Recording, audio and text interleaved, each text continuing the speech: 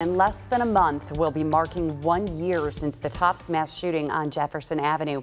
And since then, there's been a renewed focus on mental health all across our community. And now Buffalo Public Schools are taking measures into their own hands to help with the trauma that so many have experienced. Daybreak's Alexandra Rios-Melvilla has the story. Breathing, being mindful of others, and healing. These are all tools Buffalo Public School students learn to use to help release some of the anger and fear they've been holding on for the last year.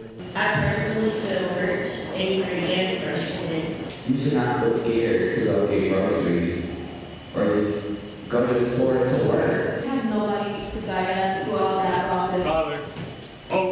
This is the first time the district has brought students together with a certain goal. Consider the trauma that we have gone through. Learning new ways to cope with the events of May 14th. I feel like these events, even though they were tragic, they changed Buffalo forever.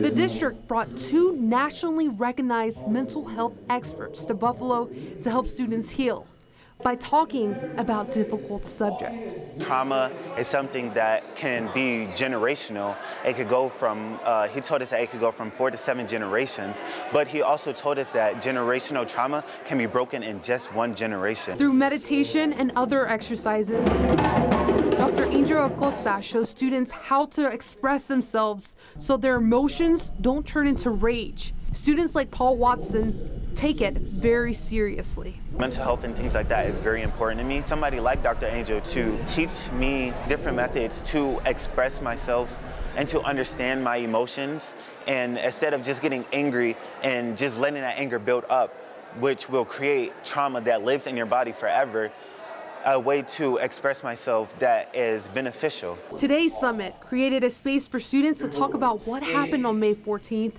and the way they have responded since. The community is still hurt. Like, the pain and trauma of losing a relative, that's not something that goes away overnight. And as May 14th approaches, feelings are going to come back, feelings are going to reignite, but to have someone to talk to have someone that they can express and vent to, they're going to need it a lot. So us as other people in the community, being able to be there for them is the best that we can do. experts say normally healing summits like this one cost thousands of dollars, and usually people who need them the most just can't afford to go to those retreats. And now, because of this summit, students have those healing tools in their back pockets and will now be able to share them with their classmates, friends, and family.